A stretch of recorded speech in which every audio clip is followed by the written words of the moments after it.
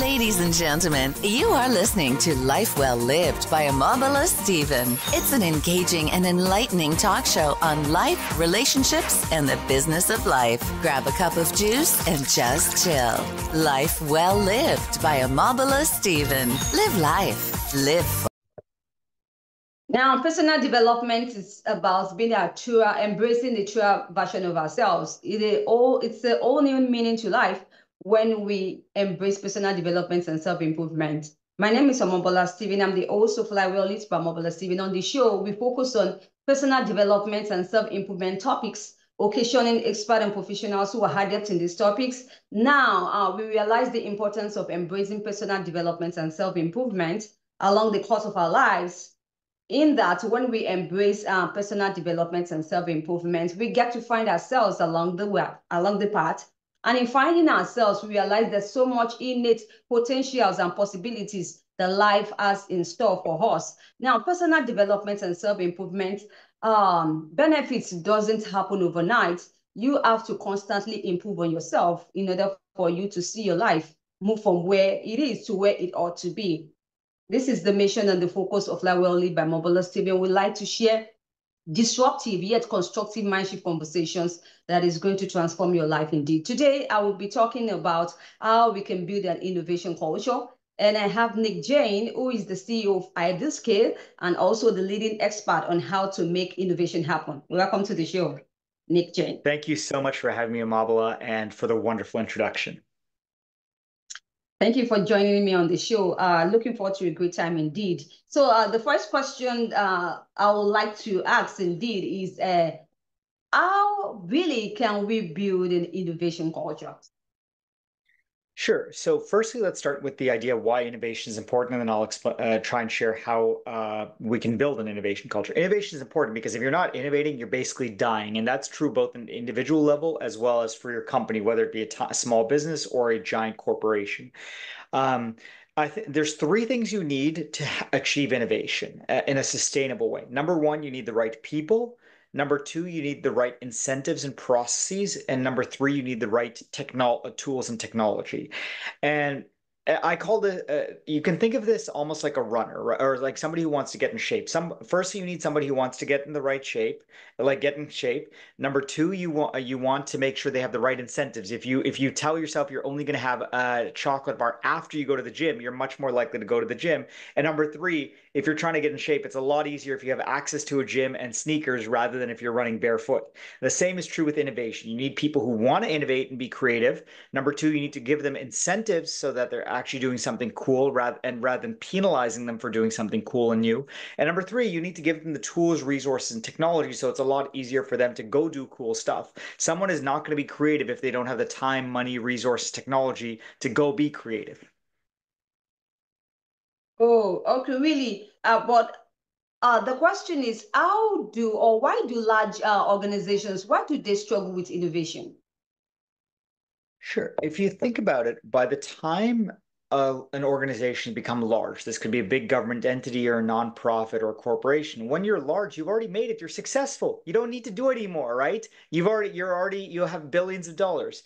The hunger kind of goes out when when you're at a large organization because you've already succeeded. Whereas a small business or small organization, they're more unstable. They need to be out there grinding every day in order to succeed. So that's number one, that large organizations often they've lost the hunger or ambition that they had when they were smaller and less successful. Number two is when you become large, you become very good at doing what you're already doing. You have standardized processes, standardized operating procedures. You have an entire hierarchy and process. But whenever you have a process to do one thing well, that necessarily inhibits you from doing other things that are a little bit more innovative or creative. And so large organizations basically have to break these two habits. Number one, they need to get that hunger back. And number two, they need to kind of find ways to be creative without violating the internal processes and procedures they have to do whatever they're doing well. But really, MNCs are talking about multinational corporations, or let's talk about Apple. Now, they are still innovating, and also Samsung.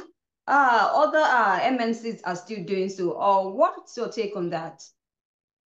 Sure. So look, that's a good example of like companies that have figured out how to be big and be innovative. Okay. But at the same time, let's you said Apple as an example. When Apple came out with the iPod or the iPhone, those were dramatic innovations in devices, right? Are the new I is the iPhone whatever 15 or whatever they're on now that much is it that much of a groundbreaker, or is it just a slightly better phone, slightly better audio codec, slightly better camera?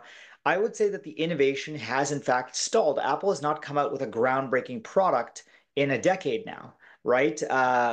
All their core products, the iPad, the MacBook Air, and the iPhone are incremental innovations now. There's not been a groundbreaking innovation yet, and that's why, for example, when ChatGPT came out with when OpenAI came out with ChatGPT, Apple wasn't able to build its own AI. They actually have to go to Microsoft or OpenAI to use their AI tools now because Alexa never got smart enough.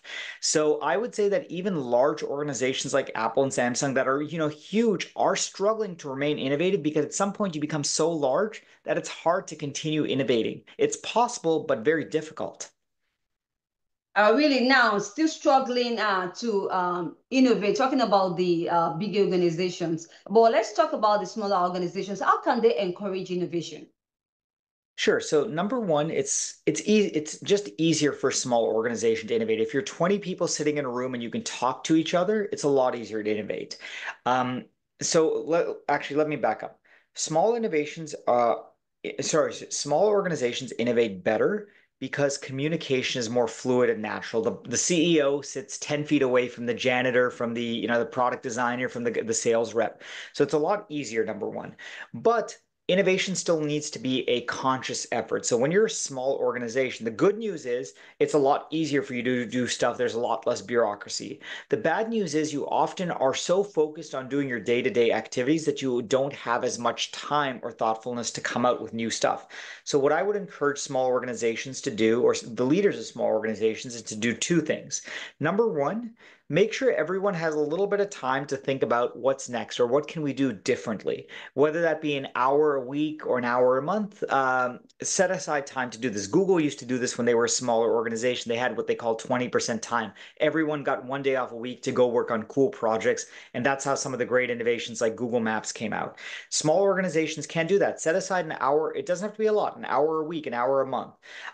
Number two is provide people with the tools that they need to go innovate. The great thing is there's a lot of free tools out there, both software as well as hardware, that people are giving away for very cheap or very free that will allow people to be more creative. And that can be as simple as paper and post-it notes, or very complex design technology that in some cases is available totally for free for small organizations. Now, Nick, let's face it really squarely. When trying to innovate, organizations, they often face challenges, right?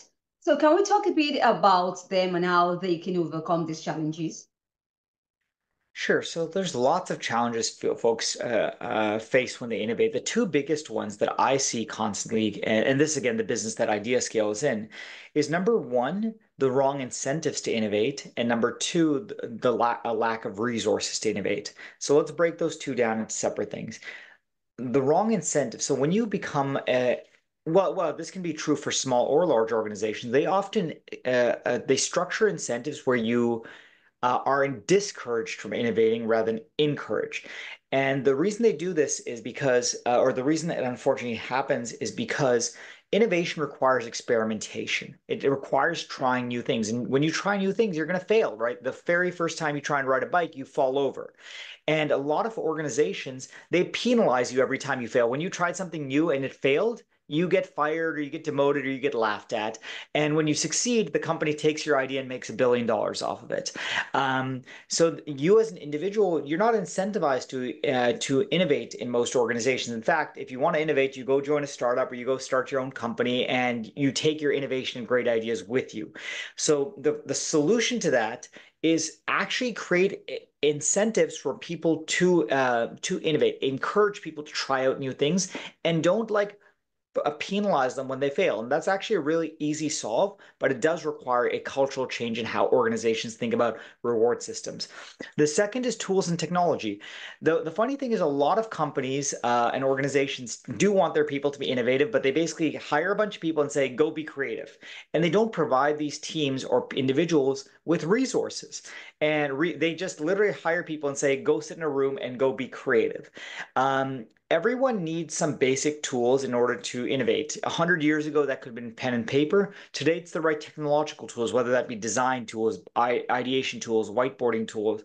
And again, I would encourage companies to buy these tools for their employees, or conversely, there's free versions of a lot of tools. For example, our software is completely free for small organizations or small teams. So they should download or access software like ours because it's available out there now for, not just ours, but a lot of competitor software is out there for free now.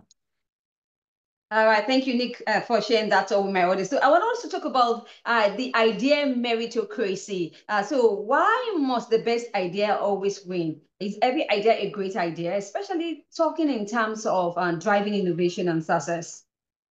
Sure. So you asked a lot of questions there, but I'll try and break them down. Firstly, you said, is every idea a great idea? No, not all ideas are great ideas, but it is important for there to be bad ideas because amongst many bad ideas, good ideas happen. So that's a natural thing, a part of innovation or creativity, that you are going to come up with a lot of ideas and ex ante or before the fact, you don't know which idea is going to be good. You have to try a lot of, have a lot of ideas, do a lot of experiments, and then you come out with the amazing ideas. So not all ideas are good, but all ideas are worth ideating or brainstorming initially. Then the other half of your question was, why is an idea meritocracy important? So look, if you look at the typical organization, which ideas get done? It's the ones that come from the most senior person, right? It's what the CEO says or what the managing director says or somebody who's very important or speaks very loudly. But that person, no matter how smart they are, isn't always going to have the best ideas or the best theories or the best processes. In well-run organizations, good ideas get done regardless of where they come from. And that's what an idea meritocracy is, that the best idea wins, no matter whether it comes from the CEO or the janitor, whether it comes from someone in China or France or South Africa or the United States or England. Doesn't matter. The best idea wins. And that's good for the health of the organization. If you actually, there's a ton of research on this, that companies that have idea meritocracies rather than hierarchical based decision structures tend to do better both in the short and the long run. Now we'll talk about innovative ideas. Let's get personal here. I know you also focus on personal development and self-improvement as one of your topics. How can we learn some valuable skills totally for free? Do you have any idea that can help my audience along their pursuit for personal development?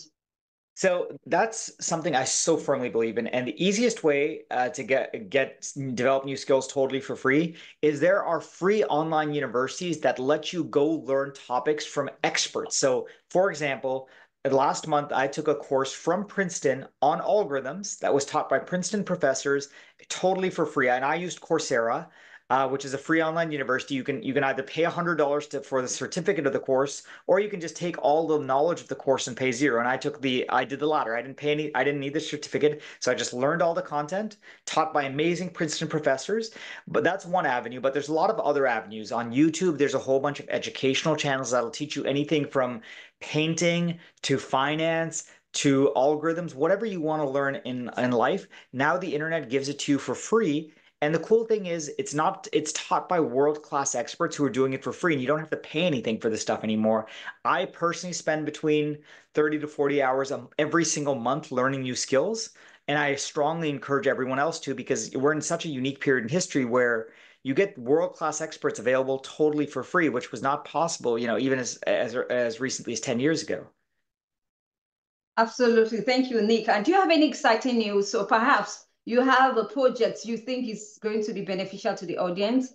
You can share there at this time. Sure, I'll share two things. Number one, IdeaScale software is completely free for teams or organizations less than 100 people. So if you go to ideascale.com, you can set up my software, no downloads required, entirely on the cloud, in 30 seconds. And it's totally for free for small teams or organizations. So highly encourage people to do that because that's a world-class software that, big major company, billion-dollar companies use.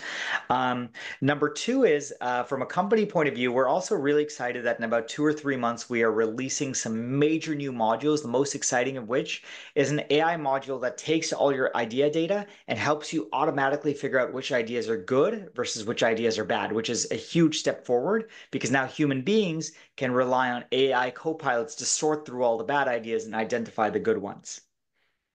Absolutely. Wish you best of luck in that in those projects, Nick. Do you have any parting word you'd like to share? Also, your social media handles and your website. Sure. So our company website is ideascale.com, and we also have a big LinkedIn account. For me personally, the best way to reach me is via LinkedIn. My name is Nick Jain. It's at the bottom of the screen, and would love to hear from folks. All right. Good to know. Thank you once again, Nick Jain. You're the CEO of IdeaScale and also the leading expert on how to make innovation happen. Thanks for joining me on the show and sharing your thoughts, especially your expertise on these important topics, how we can build innovation culture. Thank you so much for sharing your thoughts. I wish you best of luck in all the projects you embark upon. Thank you once again. Thank you, Omobola. All right. If you'd like to catch up with any missed episodes of the show, you can do so on any cross-promotion platforms or any podcast distribution platforms you bump into online. And do have a great time. I talk to you soon. Thank you, Nick, once again. Bye. If you enjoyed today's episode, make sure you subscribe and leave us a review.